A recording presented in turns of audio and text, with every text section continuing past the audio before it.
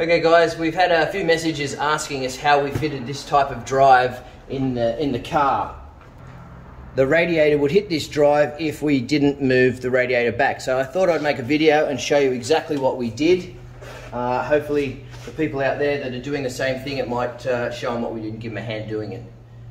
So basically the radiator is too close with the fans on the back of it to fit the drive in, the gear in. So we've had to remove the radiator back about 2 inches to fit it in. So what we did was we cut the little brackets off that hold the radiator in, that usually sit about here straight down, and we've moved them back and welded them in on a slight angle so the radiator leans back a little bit.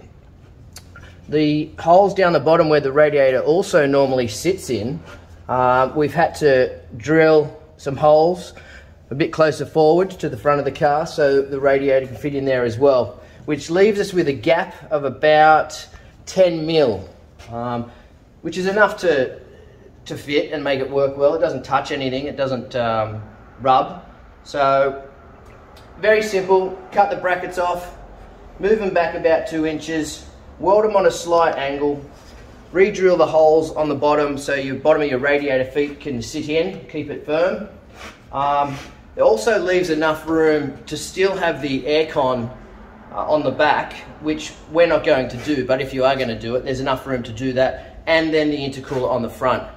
Now the intercooler, we've had to cut out the bar that runs along the front of the car, the crash bar, just so it sits forward slightly, which allows everything to fit in there nicely.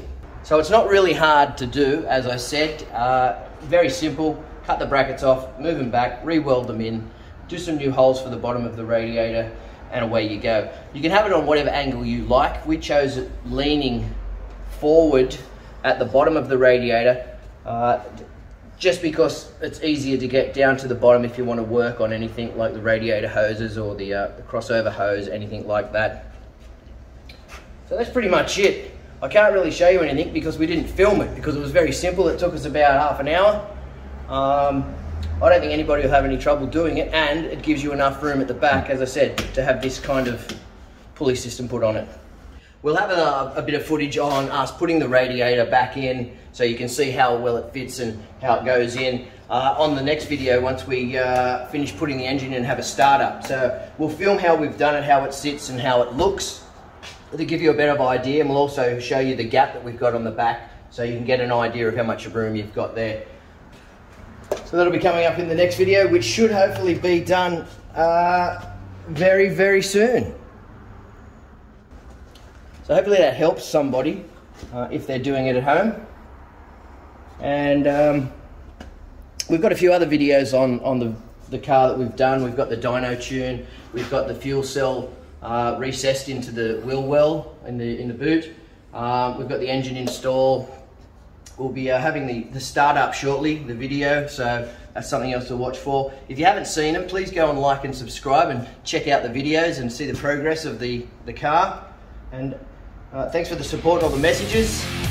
Hopefully this video helps somebody out.